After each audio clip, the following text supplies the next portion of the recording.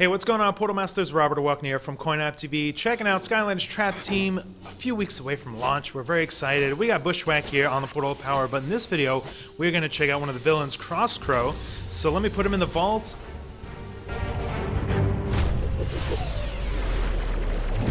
Crow.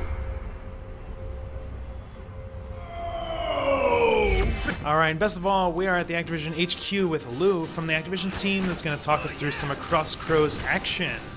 Yeah, so Crow is kind of like this medieval crossbow crow that he has this launcher here. You can hear his nice medieval theme.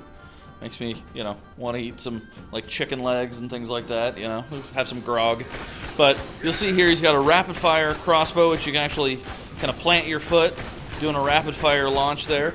But my favorite is he can actually summon crows to attack for him.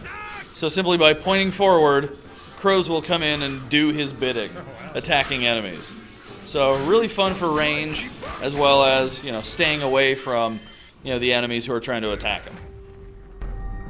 So I guess in the last video I was kind of saying, hey, we've got to pair up which villain, which hero is Free Ranger a good Skylander to have with Crow here. Yeah, get the foul power. Yeah, the foul play. Yes, I think foul play would be the great headline for Free Ranger with Crow.